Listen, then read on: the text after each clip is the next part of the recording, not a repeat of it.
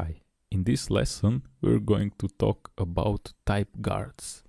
First, let's make a variable. Let's call it my variable, and let's say that our variable will have any type. Now we want to check if our variable at some point of time can be a string or maybe number or some other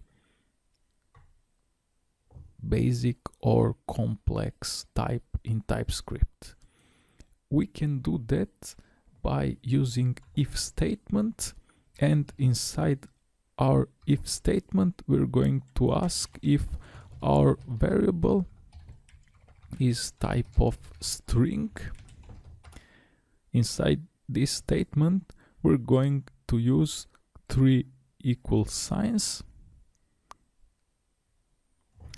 to check if this is true, and this is known as type guard and means that the type of my variable will be treated as a string inside this if statements block. So inside our if statements block, after checking that our variable is a string, the same variable will be treated as a string.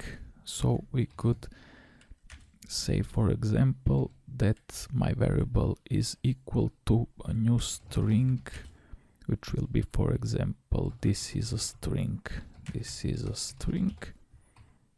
Okay.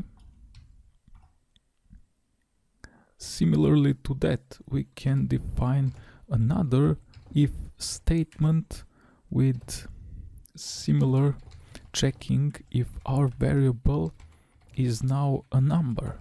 And if our variable is now a number, inside this if code block, it will be treated as an integer, so as a number. This is known as type guard.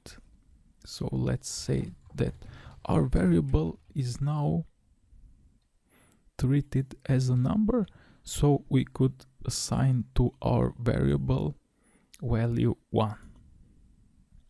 Also, in your code you will have situations when your variable will not be the variable of any type, but it can be a variable of the union of types. For example, your variable can be the union of string or number or boolean type, or and so on. Here I'm pointing just simple types. You can use the union of some complex types, but it doesn't matter for now and for this video and this lesson.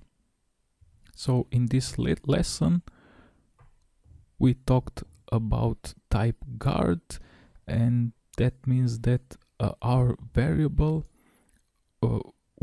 was treated as a string in this code block or a number in this code block. That's all in this lesson. Thanks for watching. See you in the next video.